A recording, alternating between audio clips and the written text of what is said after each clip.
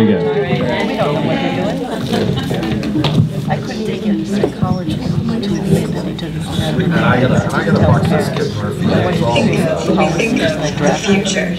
As a country, we've always embraced the future and discussed many big ideas about what the future may hold. All of us have a common interest in the future: kids. What does the future hold for them? Our current system is failing our kids and our country. We know that America is falling behind. We are not getting kids where they need to be in reading, science, and math.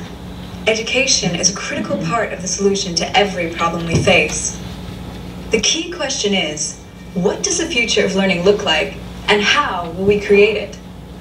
When we think about the future, we're usually doing one of two things: dreaming or dreading. When we dream, we start with an idea, a positive trend, and take this idea to its logical conclusion. We imagine a utopia that represents our hopes for all that's possible. Maybe that idea is a belief in the promise of technology to transform learning. What would that look like? We might dream of being able to assess each student's needs, and then magically give them exactly what they need, exactly when they need it. But this is impossibly perfect and simplistic, ignoring the complexities of the learning process. When we dread, we start with a fear, a downward trend, and we likewise play out this idea to its logical conclusion. We imagine a dystopia, one filled with our fears of what might happen in the future.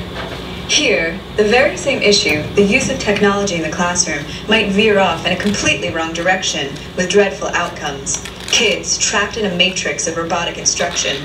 Of course, this is equally simplistic and ignores technology's potential. Whether dreaming or dreading, our role in the future we imagine is usually passive, where the future is something that happens to us and to those around us. But there's a third way we can think about the future. Between dreaming and dreading lies designing. For designers, the future isn't a far-off place. It's a place where they work every day. Design is a form of activism. We imagine the future we want, then pick up the tools to start building it. Designers see the world as a kit of parts. They reshape and reassemble the best pieces from what's already out there to create something new and better. So what does it take to rethink learning? It's not about replication. It's about selecting and integrating many different parts to create the foundation of a new model. This is the art of integrative design. From birth to adulthood, society's purpose is critical: to accelerate our learning. And what's most important for kids today is learning how to learn. Society must develop learners ready to tackle challenges they cannot anticipate. Education is a system we created to serve that purpose. Over 100 years ago, we invented modern schooling to send kids to one of three main places: the factory, the farm, or the university.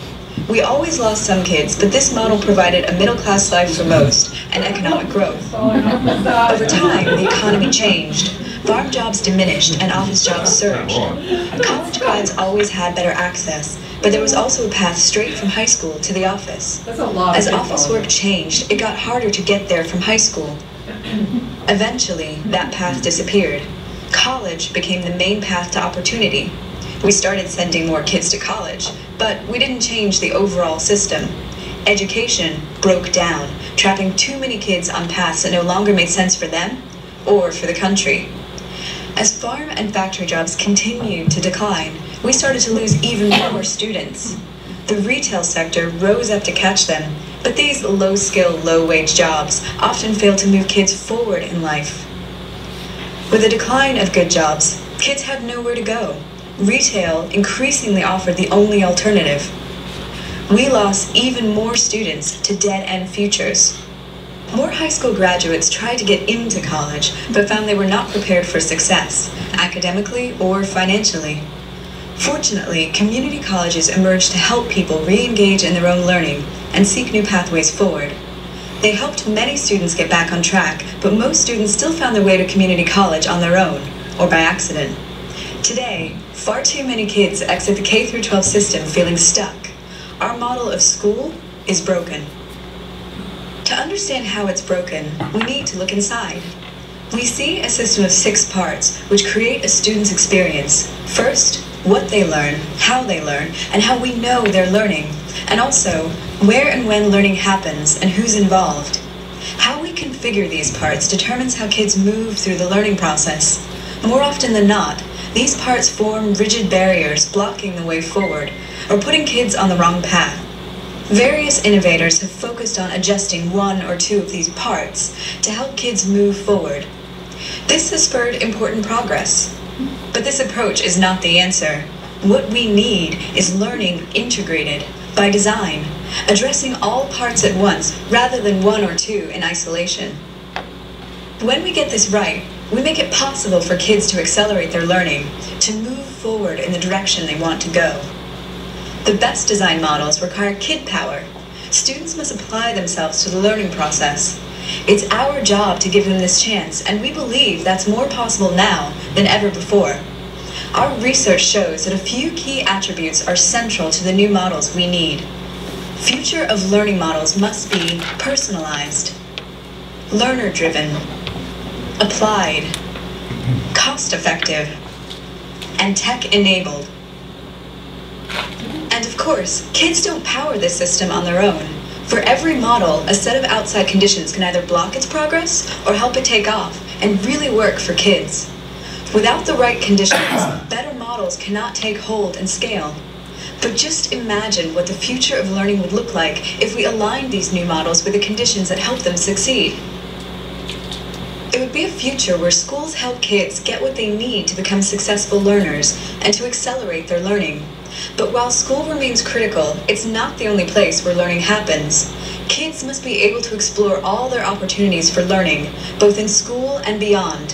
When we create a single integrated system, students will practice becoming lifelong learners, ready to go on to college or good jobs, ready for the challenges and opportunities of the future that awaits them.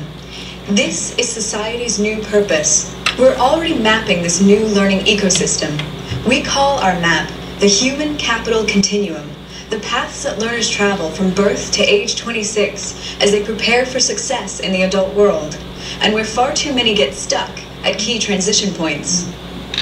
At Two Revolutions, we design and launch future of learning models and help. So it's only a commercial after this. We're partnering with forward-thinking governments, funders, nonprofits. Okay. So I just thought that that video would be helpful. Keep in mind, so this is produced by people working in New Hampshire in the education system, right? So sometimes I say, like, if I'm critical of the system, the pushback I get is, oh, you don't appreciate our schools. So these are the experts saying many of the things that Ian has said, many of the things that we are trying to say, and recognizing the kind of the mandate that we've got to do something different that has kind of been set up. So I think when we think about this video, and I'm going to relate back to that a little bit, but even if you think about the current system, like we're trying to move a system, and that is a very difficult thing to do. But systems are built on premises. In other words, and premises are the things you believe about the system, and I want to challenge kind of the premises that our current system is built on, and I think you as school boards will recognize some of these. So the premise that the current system is built on is that we can educate students as a cohort, right? That there's a certain amount of homogeneity to a certain group of kids. As Ian pointed out, the main factor is what day were you born on, right? Like, oh, okay, well, if you were born on this date, plus or minus 180 days, you must be just like all the other kids that were born on this day, plus or minus 180 days. So that is kind of the cohort premise. And the premises that you hold about a system, they determine how you see the problems that the system encounters, and the questions that you ask about the system, and the solutions that you're going to come up with for that system. And so again, this is really evident when we think about the cohort model, and there are certain questions that I hear over and over again relative to the system that just, I say to people, I'm like, you're only asking that question because of what you believe about the system, because of your premise about how the system is supposed to function.